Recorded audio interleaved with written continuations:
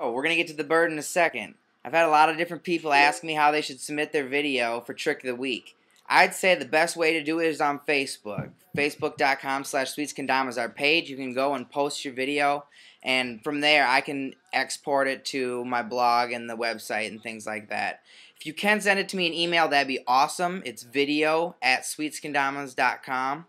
We also have YouTube, so if YouTube's the easiest way, we have Vimeo as well. So go to either one of those and you can load it up and just tag me in it and I'll be able to see it. As long as I can see it, I'll make sure it gets in the eyes of everyone else so we can get you the winning Trick of the Week.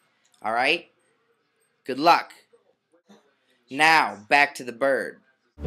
What up? Matt Jorgensen, Sweets Kendamas, coming to you live this week with the new Trick of the Week. Things got a little mixed up, little computer problems, so we've had to push the bird back 1 week. But this week I'm expecting to see some crazy bird tricks from all you guys. So, you may notice I'm using my new metallic blue limited edition Ozura. Got it from iPeer Shop. It's awesome. I love it. I wasn't going to open it, Dutch Kendama, but I had to do it. It looked too nice and it's awesome. I like it a lot. So, the bird, for all you who don't know how to do it. You want a real light grip on the Ken. You don't want to squeeze it real tight and try to balance it, move it around and stuff. You got to have a nice light grip.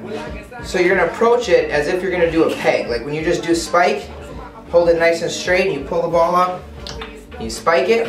We're going to do that same exact concept, except we want to spike it on the cup. With the bird, what you want to do, so you're going to get the ball, the hole, to rest right on the big cup like that. So you're going to have a nice little bird perching on the side of your Ken.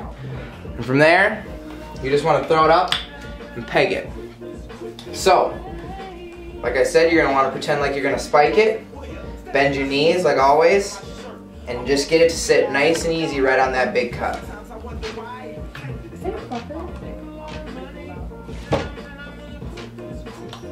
Ooh, no peg. But you can see there's a lot of different ways. There's 2 other birds that you can do for this week's contest that I'll be accepting.